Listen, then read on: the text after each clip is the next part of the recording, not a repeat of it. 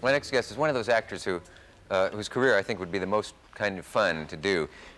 In various films, he plays all kinds of things. He's been a Chinese cook, a Scottish police officer, a Greek peanut vendor, a Hindu doctor, a Russian submarine captain. Once he even played his own age, size, and appearance.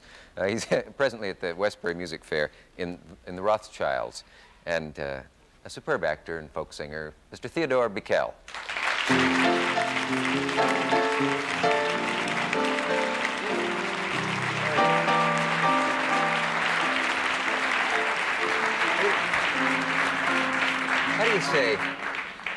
How do you say Rothschild in the European version? I've heard people who know them, family, say Rothschild and Rothschild. It depends. If you're German, you say Rothschild, and if you refer to the French branch, it's de Rothschild, and if you're English, you say Rothschild.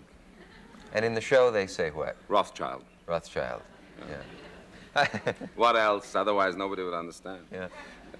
Do you get like the part you play, you know, that problem that some character actors have? The only way they can do it is to become that around the house and on the way to work and... My family feels that way. My wife and my well, my wife especially. I mean, when I played Tevye, for example, I was very humble around the house all the time. When you were in Fiddler? Oh, Fiddler, very humble, you know. Yeah. First of all, I felt constrained. You know, I don't want to live in a big house with 12 acres. You know, it's not right for Tevye. Mm-hmm. Now that I'm playing Maya Rothschild, the house is too small. Oh, yeah. And I feel obeisance is due, you know. You become a bit of a tyrant, are you, an overlord? Or? I hope so.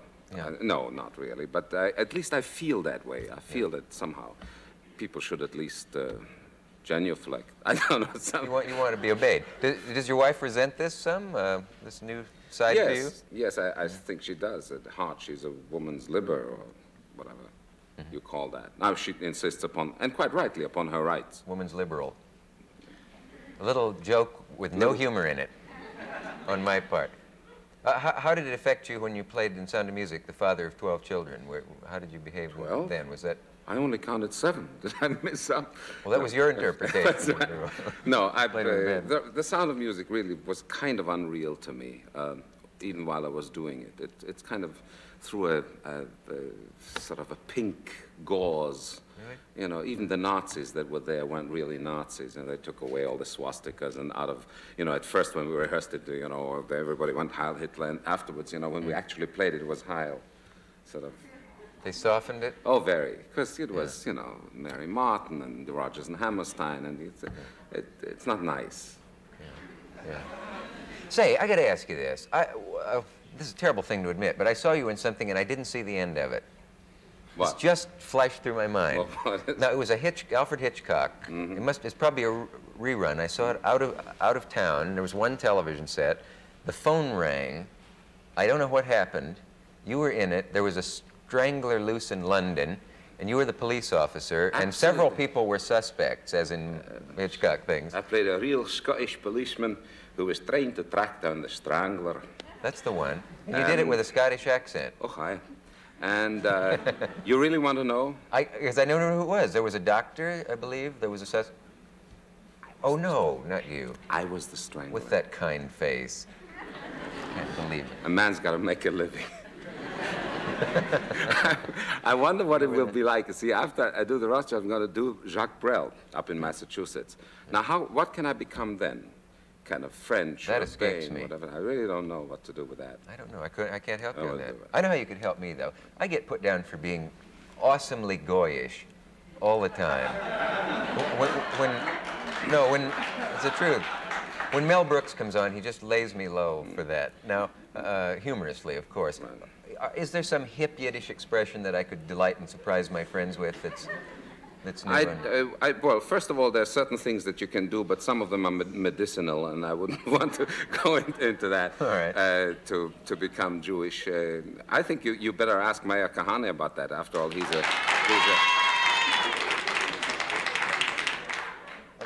How come I didn't think to bring my clack? No, I always get put down by Brooks, who thinks that I would order mayonnaise on my derma or something like that at a restaurant. I don't know. I'm not going to take much more of it. We have a station break. We'll be right back. Say, just for fun the other night, I asked I asked a guest if he knew what Hava Nagila meant. He didn't. And I thought I knew. Someone had told me once. Well, was it somebody who might have known, who would have known, who should have known? It was Richard Benjamin. We'd been talking about Portnoy's complaint. From Portnoy's complaint, you don't learn any Hebrew. Oh, you don't? Well, anyway, I asked him, and he said, I know, but I'm not going to tell you. Well, so we'll never know if he knew or not. Do you want me to tell you? Because I know and I'm ready to tell. Okay. It means let's rejoice. Very easy. That's what I thought. I think I said let us be happy, but that was close enough. When you did Fiddler on the Roof in Vegas, and that seemed very strange when they did it. There were jokes at the time, like were you going to do it topless and all that, you know, about it being in Vegas and all. How did it go there? Amazingly well. First of all, once you get on the stage and you do that play, it's Tevye and it's Anatevka, and you forget that you're where you are and what. I don't know how many gamblers we groomed. There were nuns who came. Normally they don't come into those places, but they did for our play. And even on New Year's Eve, they had, out of habit, noisemakers on the tables while we were playing, and nobody used them, which was rather nice. Conflict of setting and show and all. Can you do something for us just here, just the way you will sit at a party and suddenly burst forth in song? Yeah, replete with 24 instruments and all. Yes, music will mysteriously join I'll do one from the play that I'm doing at the moment, The Rothschilds, which actually I do in the play when I'm 70 years old, is where he's just before the Peace Congress Aix-la-Chapelle, where he's trying to break down the ghetto walls. And he says to his wife that he wants, while he's still alive, he wants to see that happen. Okay?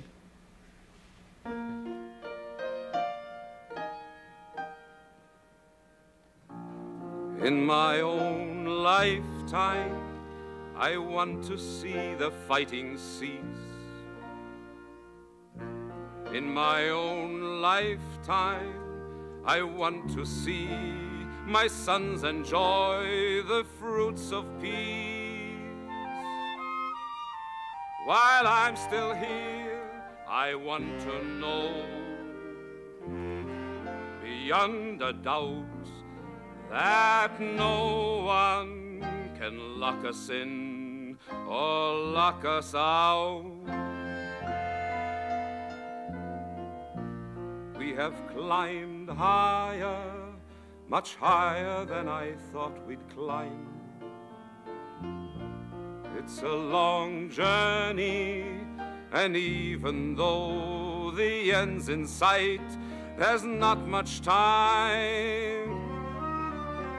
I want to know we haven't built on sand. In my own lifetime,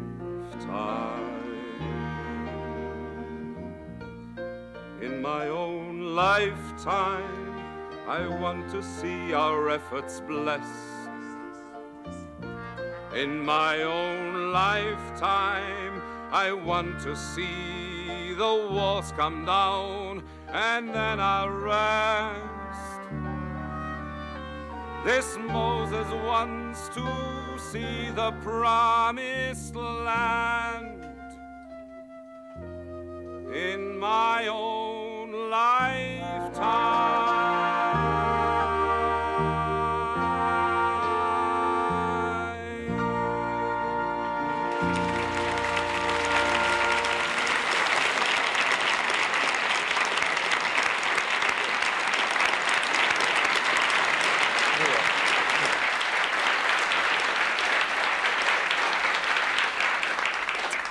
Very nice.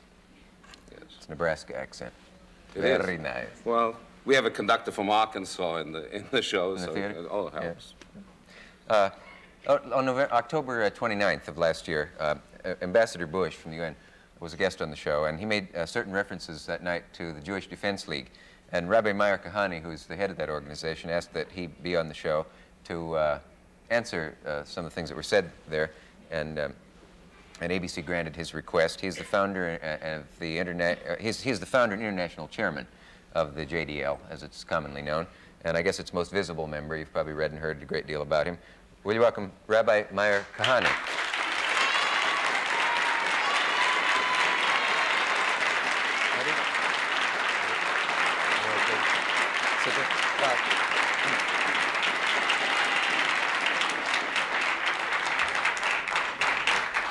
Once again, it is Kahane, so that we yes, it is.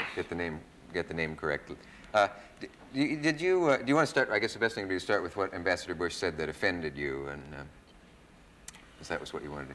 Well, I think that when you're dealing with problems that are as complex as this Soviet Jewish question, I think that the opportunity to hear every single side has to be given.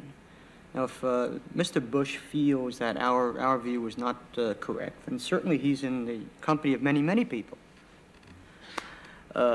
However, I would say that in a democratic country, and in a country which seeks to get the truth, certainly a point of view which is held by a great many people, including a great many Russian Jews, should have the right to be heard. I don't know why Bush did not want this view to be heard. I would probably guess that he was willing to appear, but having perhaps spoken to various Jewish leaders, their point of view changed his point of view. So really, in effect, I'm not particularly angry at Bush. I'm angry at people who don't want to hear points of view, even those that are not popular, to be heard. But your original request was in response to what he said that night on the show, I believe. I just wondered what the things were that he said that made you want to say, if I were there, I would, or if I feel I ought to be able to say, to respond to that. What I really wanted is to get as much exposure as possible for the Soviet Jewish question. You know, I'm out on campuses a great many times. I've spoken to dozens and dozens of them. And I see Jewish youngsters marching for all kinds of causes, for Angela Davis, for the Berrigans. Well, there is a Soviet Jewish cause which I would put is not less important than Angela Davis. I'd like a name like Sylvia Zalmanson to be known to the millions of people who know Angela Davis. That's why I wanted really to be on this show. I wanted Mr. Bush and all the other people to know that if we had left the Soviet Jewish question to Mr. Bush, no one would have known of Sylvia Zalmanson. If we had left the question of the Russian Jews to most of the respectable people, this Soviet Jewish question would not have reached the point of a beginning of a solution that it has now. You better explain who Sylvia Zalmanson is. Okay. Sylvia Zalmanson is one of the Leningrad Jews that was arrested, charged with attempting to leave the USSR without an exit visa, and she was sentenced to 10 years in a labor camp. She and others, there are many names. There's Reza Polotnik. There are names that most people don't know. Dimshits. There are so many of these people whose names have to be known. And I'm really afraid that the respectable way, you know, the nice way, which was tried for 50 years, is not the kind of a way which, unfortunately, gets these names known. You may not like what we do, but I think that, to be honest, the things that we did was certainly among the leading factors to put these names and this issue on page 1 of a newspaper that usually prints all the news that fits. I must take issue with that point of view, because I think what got on page 1 were certain, you might call them flashy pyrotechnical actions that do get the attention of page 1. It was not the plight of Soviet Jews. It was through what we call a Hintertür, a back door, that the Soviet Jews were also involved in those. But whatever the Jewish Defense League did, for example, in opposing Mayor Lindsay for re-election about 4 years ago, that's before the JDL got involved with Soviet Jews, also got on page 1, because such tactics always do.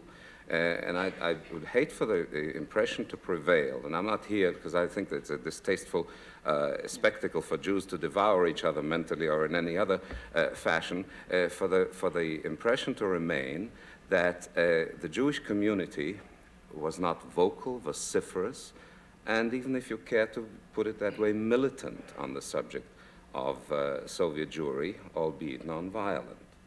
And I think there is a climate of violence which has been created or condoned recently by the Jewish Defense League, which I think is antithetical to Jewish law, to Jewish tradition, to Jewish thinking, to the Jewish way of life. We cannot become like our enemies. Well, I think that...